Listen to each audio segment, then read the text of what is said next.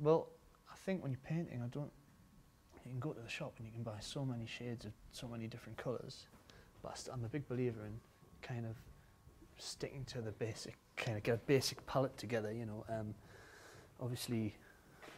a good red, a good yellow, a couple of yellows, good white, a kind of marini blue,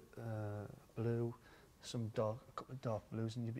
you know, or not even that really, because you can mix those. But if you just get the basic kind of primaries and a couple of others, there's no point in going out and get all these sort of fancy subtle shades of stuff, because you can mix them, and you learn when you mix them anyway. You're learning on the job, so basic palette I would recommend from the beginning. But you can't just jump into a style. I think a style is something which seeps into you over time, and as I said before, it's like a visual language, you know, something which you learn, and you can't just, if you know, if I can draw a head in this language, it doesn't mean I can paint the rest of the world that this head lives in. I have to, you know, it takes time in sketchbooks and notepads and thinking, and just how to place this in a different, you know, in another world.